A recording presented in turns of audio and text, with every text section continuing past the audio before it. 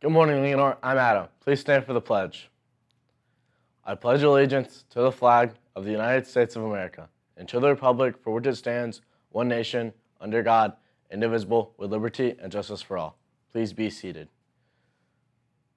The International Thespian Society is looking for new officers for next school year. You are eligible to apply if you've already been inducted or will be inducted this May. Applications are outside of D101 and are due back to Miss Heiser by Friday, May 3rd. And now let's go to Jimmy with sports.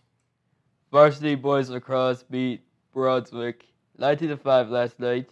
Tonight, varsity baseball and softball take on Urbana. Baseball plays at home. Softball is away. Now over to Teddy. See these baskets here? Look at all the wonderful items in here. I just want to take it right now, but unfortunately I can't. But the LHS is having a basket raffle to raise funds for the Patty Pilates Fund, who supports those affected by diseases and raises money for organizations such as the Hardy House, Red Cross, and provides scholarship money for youth and other worthy charities in the Frederick area. The baskets are located on Main Street in the glass display case areas.